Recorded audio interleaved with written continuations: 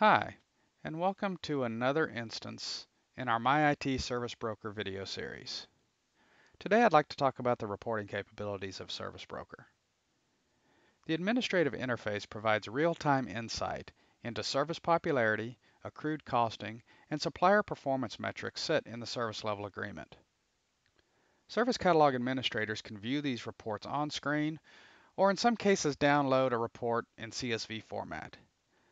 These reports pertain to service trending, service costing, and service level agreements. Our service trending report captures information on our most active suppliers, as well as services that are published by category. We have information related to service requests and the categories that those requests belong to.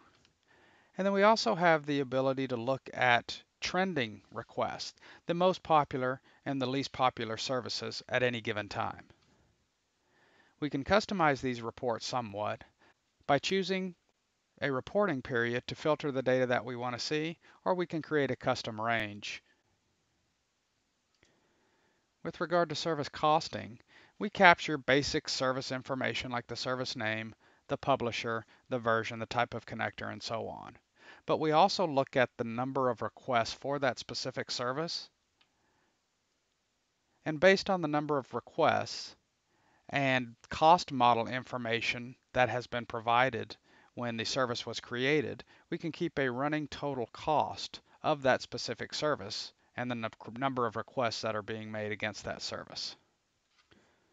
Just like the previous report, we can filter by reporting periods, or we can create a custom range for the information that we want to view. In this particular instance, we can export this information to a CSV format. Our third report is a service level agreement report.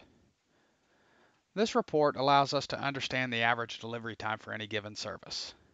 Now, in our current GA version of the product, we actually report on the service level agreement time that was defined when the service was being built.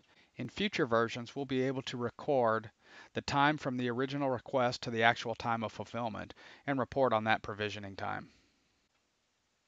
Again, we can filter the information we look at, or we can create a custom range and export this to a CSV as well.